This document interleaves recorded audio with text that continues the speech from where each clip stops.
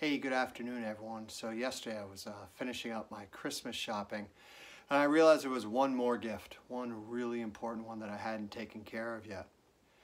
And it was a gift that only I can give, and I can only give it to myself. That's a gift of time. Time to take care of myself, to take care of my heart, to take care of who I am. Because for me to be the best father and husband and friend I can be, I have to take care of my own heart. So this holiday season, make sure that you're giving the most important gift, and that's the gift of time to yourself, so you can be the best mother or sister, parent, whatever you need to be, you can be that. Because it's only when we take care of ourselves that we can take care of others.